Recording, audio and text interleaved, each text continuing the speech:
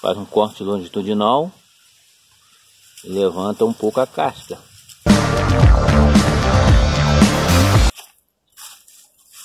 Olá, seja bem-vindo ao nosso canal aí.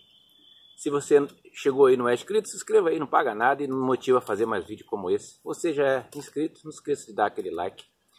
Hoje vou mostrar para vocês aqui como a gente pode antecipar a produção de mexerica, de uma mexerica desenvolvida a partir de semente, que demoraria aí 8, 10, 12 anos para produzir.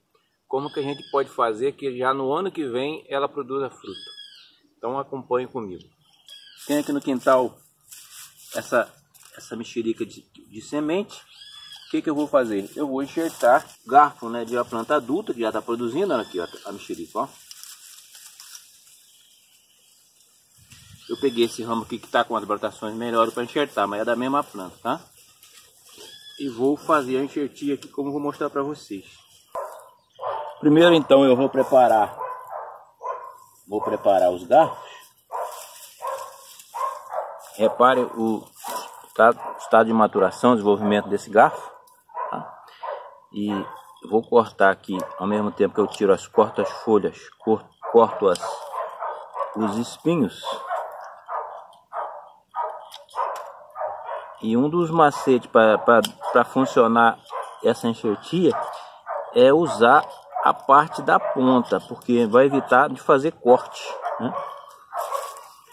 Essa é uma enxertia fácil de fazer, porque a planta está bem enraizada e a partir do momento que eu vou cortar aqui, ó, isso vai facilitar a ligação de um ramo com o outro, tá? Vou usar um garfo aí em torno de 10 centímetros, tá? Vou preparar, como aqui é grosso, eu vou preparar 4. Vou dar um pausa, quando tiver os 4 preparados eu volto. Tem aqui então os 4 garfos. Agora eu vou preparar a parte da planta lá. Vou promover um desponte aqui. É uma planta dura, tem que ter uma tesoura muito boa para fazer esse corte que vocês estão vendo aí. Repare que tem muito espinho. Vou retirar os espinhos. Esses espinhos são perigosos até ficar por aí perdido, porque posso passar um dia sem sapato aqui e me lascar, né? Agora eu vou trabalhar com canivete. O canivete já foi bem amolado, preparado. É um dos macetes para dar certo a enxertia, até uma ferramenta bem preparada, né? Vou fazer os cortes em cunha, né? Dos garfos. Corte em cunha. Deixar já tudo preparadinho. Depois eu vou preparar o lugar de encaixe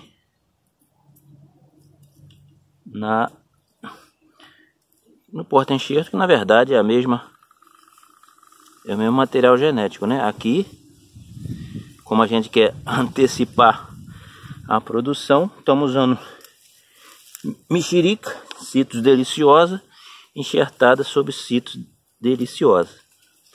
Agora eu vou fazer 4 pontos aqui. Faço um corte. Faz um corte longitudinal. E levanta um pouco a casca. Ó.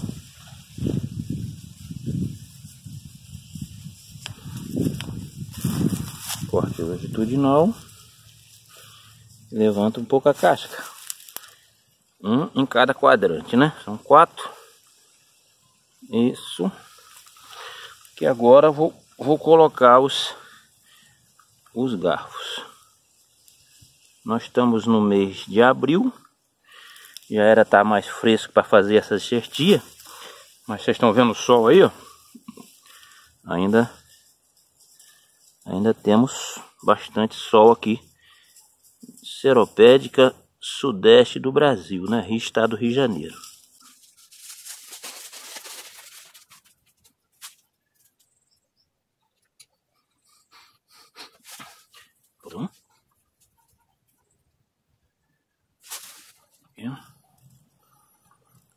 Todo o corte que eu fiz ficou sobre a casca, né? Aqui a gente tem a junção de parênquima com parênquima para funcionar bem, né?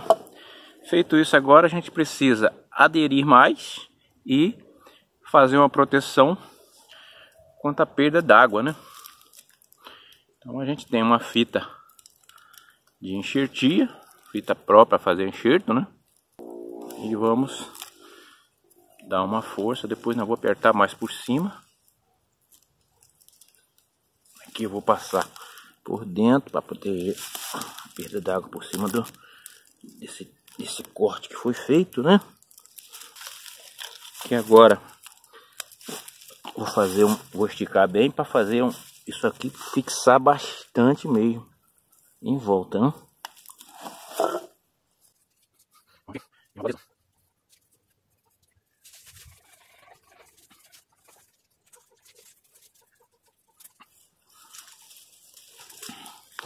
Como tá quente aqui, por esses dias eu vou fazer uma proteção para não ter insolação direta, tá?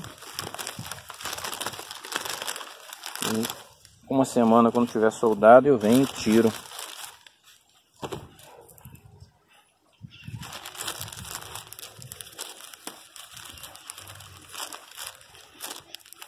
Então tá aí.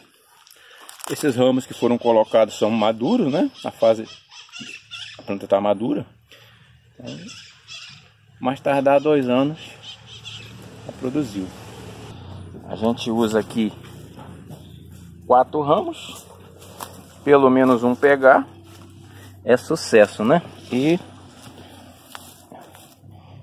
quando a gente já está com a mão boa, normalmente o que eu faço é 100%, né? Já tem uma formação de planta com 4 ramos aí, né? A planta já sendo formada com 4 braços, né? Para sustentar essa planta. Tá certo? Se você gostou do vídeo, muito obrigado. E pode compartilhar que a gente agradece.